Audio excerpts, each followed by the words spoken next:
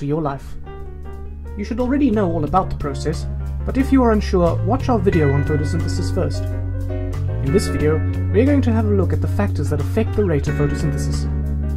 There are three main factors: light intensity, carbon dioxide concentration, and also temperature. These factors are called limiting factors. Light is essential for photosynthesis, as it provides the energy to split the water and therefore enable carbon dioxide and water to react. No light, no photosynthesis. Increasing the light intensity increases the rate of photosynthesis, until a point when the rate is at its maximum. In fact, plants spread out their leaves to maximize the amount of light falling on them, and to ensure that lower leaves are not shaded by the ones above. Some woodland plants are known as shade plants, because they can photosynthesize more efficiently in dim light than other species. If there is insufficient carbon dioxide in the air, then photosynthesis cannot occur at the maximum rate. However, just like us, plants are sensitive to temperature too. Too hot, and they cannot photosynthesize. Too cold, and their productivity slows down to zero. This is because there are enzymes involved in photosynthesis, and so, above 40 degrees Celsius, the enzymes start to denature, and so the rate of photosynthesis slows down. And then, as it gets cooler, the enzymes move around more slowly, and hence the rate of reaction drops.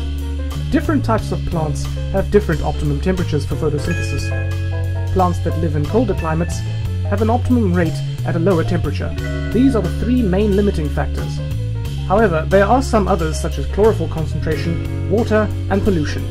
Farmers and horticulturists can use the knowledge of these limiting factors to increase crop growth in greenhouses.